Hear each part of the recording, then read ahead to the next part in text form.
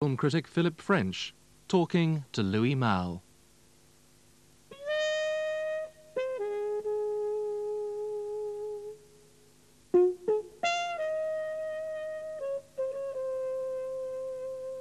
Louis Malle emerged in the 1950s during that explosion of cinematic activity known as the French New Wave.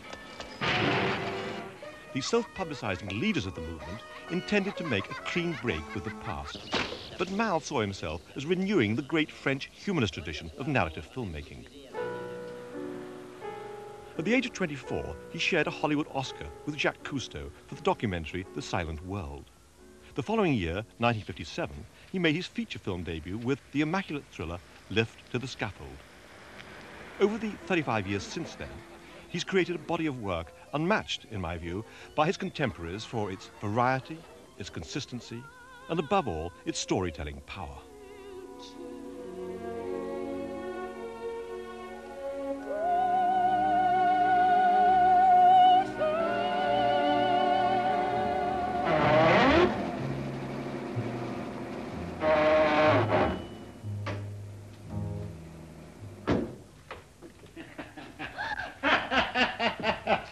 On est fâché avec la voie de vitesse, hein? Vous cherchez la première? Je l'ai cachée. Oh, les mains.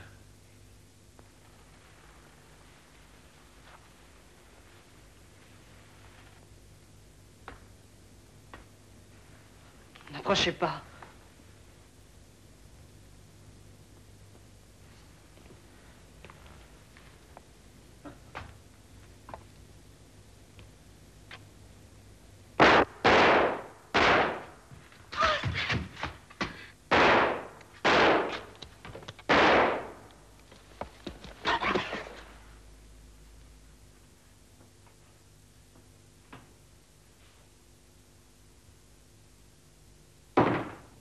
In Lift to the Scaffold, it is on the face of it a cold, impersonal thriller. But in fact, looking back on it now, we can see that it contains a great many of the themes and preoccupations and situations and characters that recur throughout your work.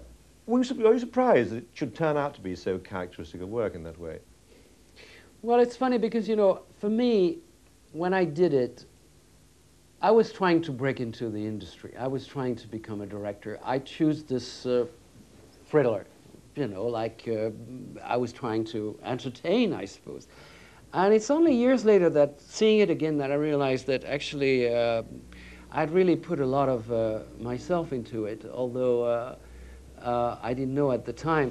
And I remember my my ambivalence was that I was attracted at the same time. I was fascinated by Robert Bresson and by Hitchcock. So strangely enough, Ascenseur is a sort of, part of it goes the Bresson way, scenes in the elevator, for instance, that are very Bressonian in the sense that it's this man alone and like a condemned man escape, you know, it's sort of a cell, if you want. And of course the thriller part, which is all about, you know, the somewhat Hitchcockian.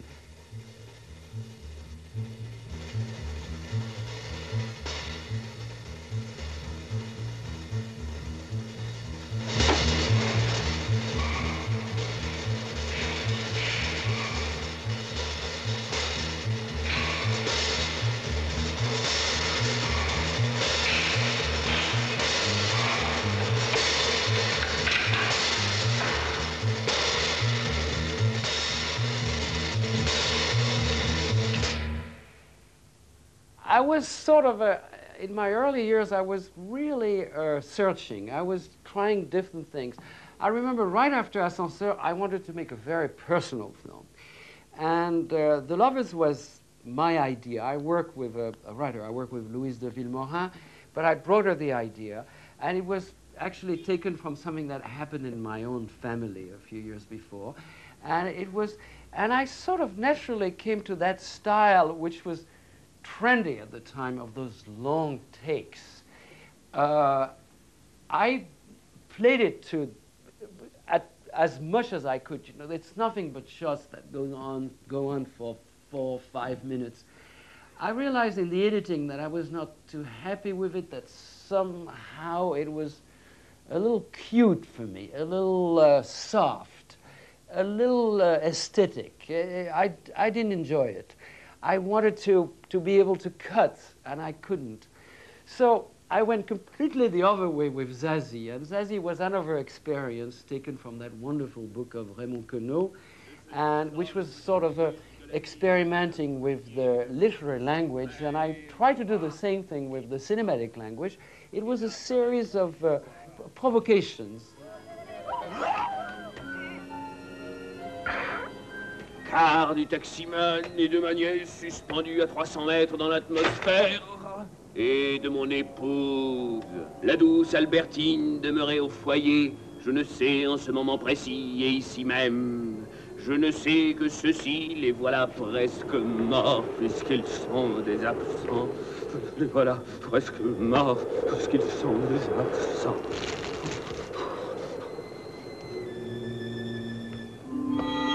Un rien la mer, un rien la nuit, un rien l'emmène. You've spoken of Le Feu Follet as being the film that you felt really the first that fully satisfied you, and this is a movie about a youngish, burnt-out man, sick of the society in which he lives, contemplating and then committing suicide. What was the nature, you thought, of the achievement of that film? It is very close to me because it happened that that same story of a friend of mine who sort of saying goodbye to his friends and eventually committing suicide. So something very similar happened to me. So I was enormously involved in the material, if you want. And then it seems to me that shooting in a sort of very austere way in black and white, concentrating on one character, I felt for the first time, maybe, that I had complete control on what I was doing.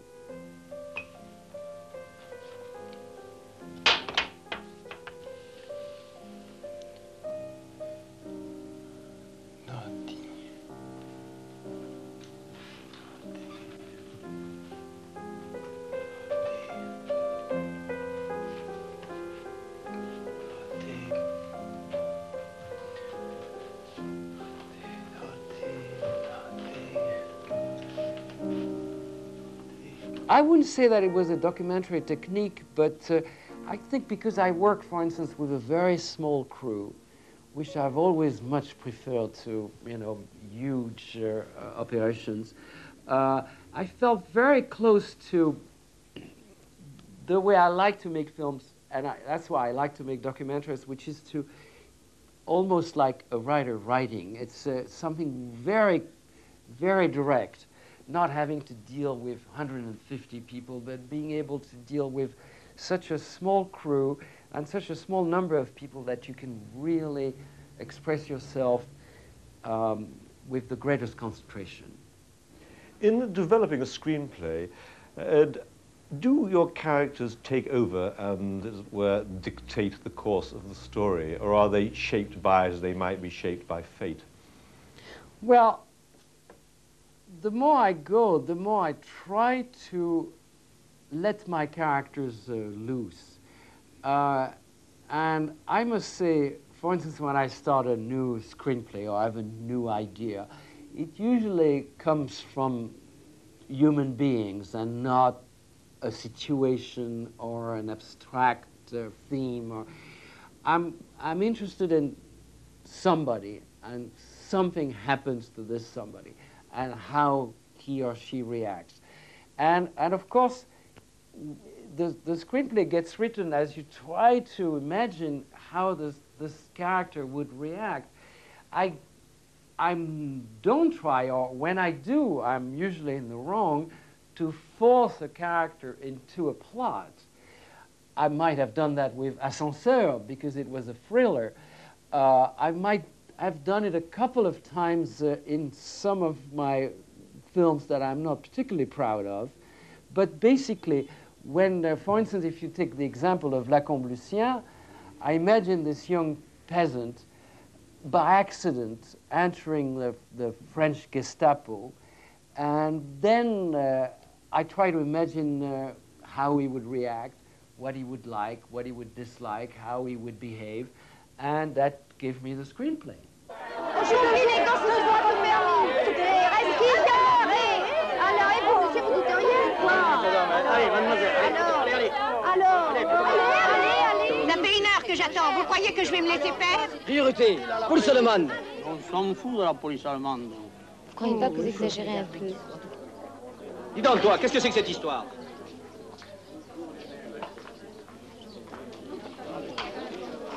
Police allemande. Travaillez avec Monsieur Tonnet? Oui. Excusez-moi, vous ne connaissez pas.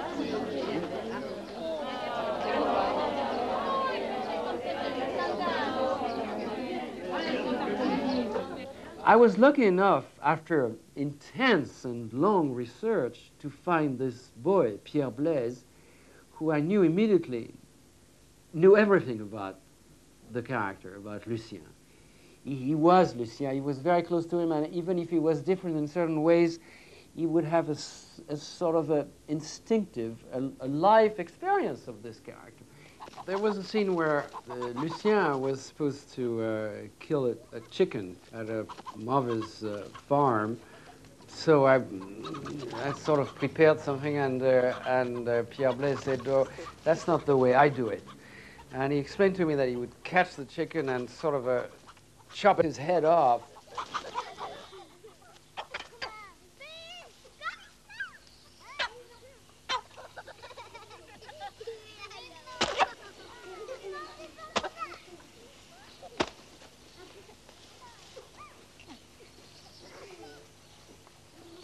Looking back, we can see a clear pattern in Malle's work. From 1964 until 1980, all of his feature films were set in the past, including his first American picture, Pretty Baby, which expressed his love of American culture and his lifelong passion for jazz. But he always remained in close contact with the present as he traveled the world making documentaries, including the classic Phantom India. Then, in what I see as a triumphant fashion, Malle brought together these two sides of his work, fiction and documentary, in the thriller Atlantic City. Come on, Peppy, come on. Come on, you little mutt. This ain't my dog. Belongs to the lady downstairs. Yeah. I'm more of a German Shepherd type of guy. Is that right, Peppy, huh? Doing the old lady a favor. There's the building. Shame you never saw it in the old days. A real work of art. They're going to tear it down now and build a casino. When I first went to Atlantic City, my immediate temptation was I said, it would be a wonderful documentary. The casinos and gambling had just been legalized a few months before. It was a crazy scene. The old Atlantic City, the new, and the sort of strange melange of population and what was going on, and you could see it was chaotic and enormously alive and bizarre. So, but my luck was to have for collaborator this wonderful American playwright, John Guare, who sort of we managed to come up with a screenplay where you could say that the main character was Atlantic City itself. And of course, the confrontation of the old and the new, the old represented by this sort of two-bit gangster played by Burt Lancaster, and the new generation played by Susan Sarandon. Premier exercice. C'est une voiture. Répétez. C'est une voiture. Une voiture. Name Capone mean anything to you? Al Capone? The Godfather? Lucky Luciano, Dutch Schultz, Maya Lasky. Did you know that? You work for the people who work for the people. I was taking the shine too. Pardon me, but you don't exactly look like the king of the mobs. Well, a few wrong turnings, wrong affections, some mistakes. all shit now. It's a shame you never saw Atlantic City when it had Fly Fly. Remember the song Flatfoot Flugie with the Fly Fly? No. Hep Cat and the Zoot Suit? That was the Flugie part. Yeah? The Fly Fly. That was something special. What I really like about Atlantic City, that I think it not only gives you a real sense of what Atlantic City was about at this very moment, but also it was like a premonition of the decade to come, because it was about greed, it was about the sort of a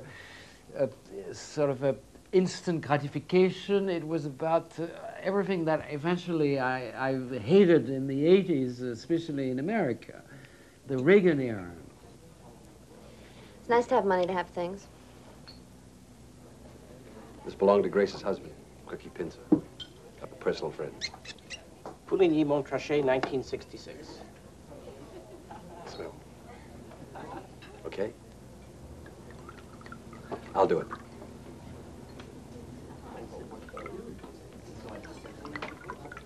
Teach me stuff. Like what? What you know. You want information or wisdom? Both.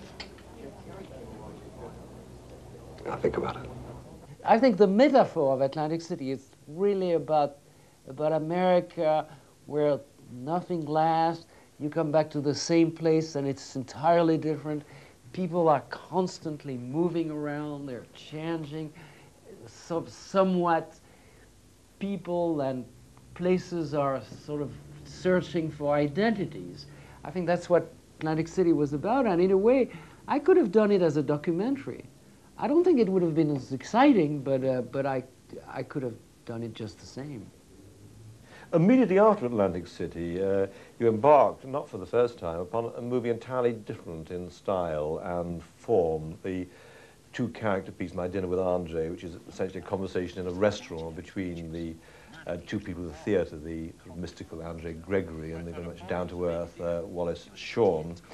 How do you feel when people speak of it as a documentary or as a slice of film theatre? When it was finished, the editing was endless because I had an enormous amount of material, and I tried to do it, although it's very cut, I was trying to give the impression that it was seamless, that it was a sort of a just going along with practically no cuts, just this one evening as one shot.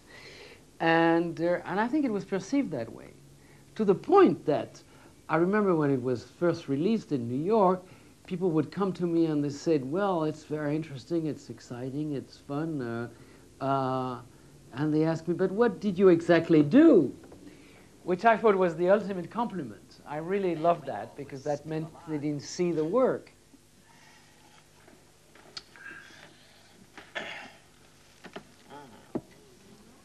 God, I didn't know they were so small. Well, you know, frankly, I'm sort of repelled by the whole story, if you really want to know. What? Who did I think I was, you know? I mean, that's a story of some kind of spoiled princess, you know. Who do I think I was, the Shah of Iran? You know, I really wonder if people such as myself are really not Albert Speer, Wally. You know? Hitler's architect, Albert Speer. What? No, I've been thinking a lot about him recently because I think I am Speer. And I think it's time that I was caught and tried the way he was. What are you talking about? Well, I mean, you know, he was a very cultivated man, an architect, an artist, you know, so he thought the ordinary rules of life didn't apply to him either. In the mid-1980s, after nearly a decade working in the States, you returned to France to make Au revoir les enfants, one of your most highly regarded works, certainly your most personal, I think. It's an autobiographical film about the friendship between a 12-year-old boy, much like your younger self, and a Jewish boy of the same age who's being hidden by the priests in a Catholic boarding school towards the end of World War II. Did you feel that the time had come then for this particular film to be made? Well, I thought it was the time had come for me. I didn't think in terms of it was the right time historically to do it, because on the contrary, I was under the impression that there was like an overdose of films about the occupation and the Holocaust, and I was scared of it. I knew it was the one film that I wanted to do right. I didn't want to miss it. I didn't want to screw it. I really wanted to do it right. And I waited, what, 20-some years.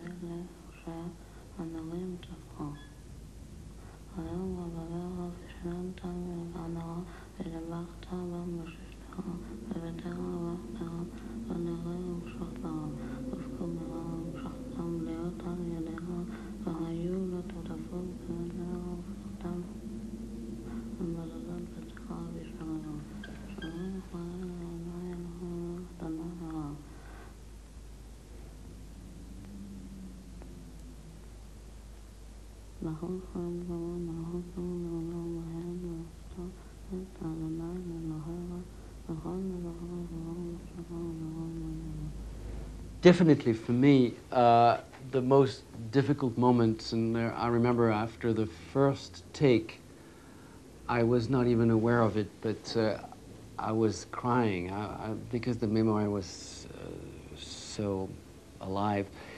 It's the scene when the man from the Gestapo enters the classroom and calls a Jewish name that we didn't know, and it was very, very close to the way I had lived it. It's one of the scenes where I almost didn't change anything, and I did a sort of a long take. That was one of the few long takes I had in the film because I wanted to keep the emotion. I wanted the boy. I'd worked with him quite for some, trying to get to the maximum emotion, and I told him, the boy who played Bonnet, I told him, I want you to take so much time, even if it seems to you endless, you must hold it until you finally stand up and go. I mean, this moment is the crucial moment, and I did it in one long take, and of course I used the first take in the film.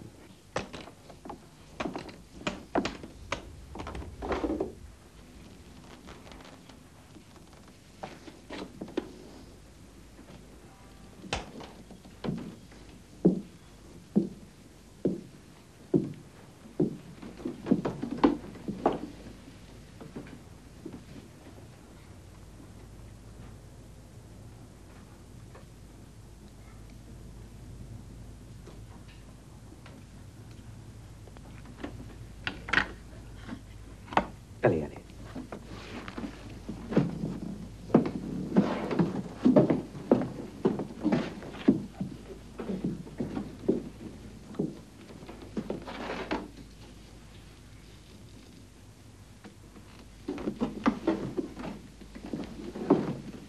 No springs in Oz.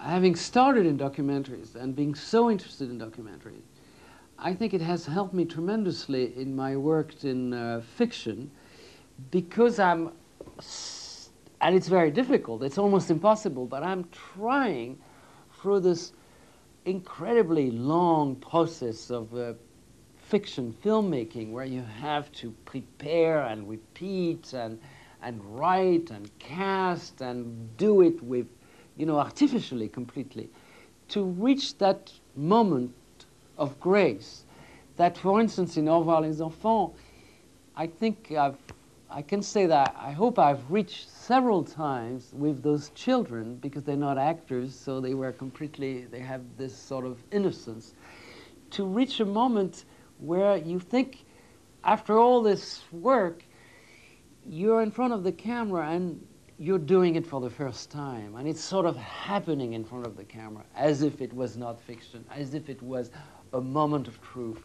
When you manage to achieve that, and of course it's the most difficult thing to achieve for a filmmaker, then you know it's going to be good.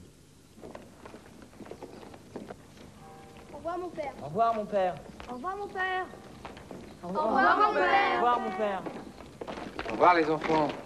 À bientôt. Au revoir, mon père. Au revoir, mon père. Au revoir, mon père. Au revoir, mon père. Au revoir, mon père. Au revoir, mon père.